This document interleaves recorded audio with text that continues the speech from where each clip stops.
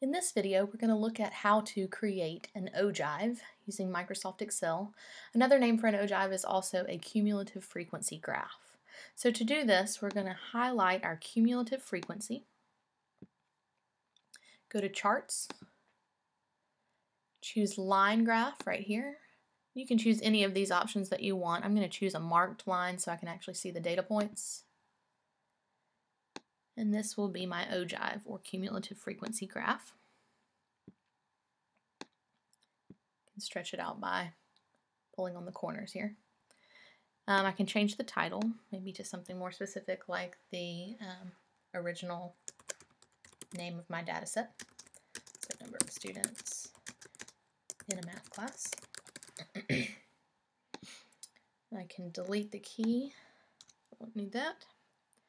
And then instead of my x-axis saying 1, 2, 3, 4, 5 down here, what I want to use on my x-axis this time is my upper bounds. So if you will right-click or control-click on your x-axis, go to Select Data.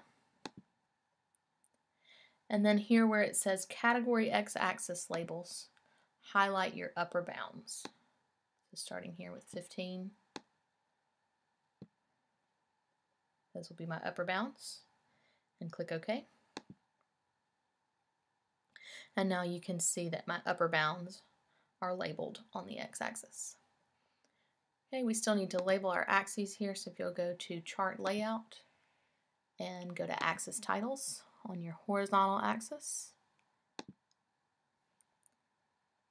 These are our upper bounds this time rather than our midpoints.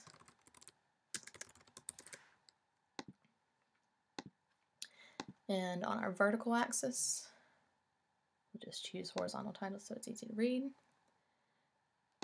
This will be our cumulative frequency.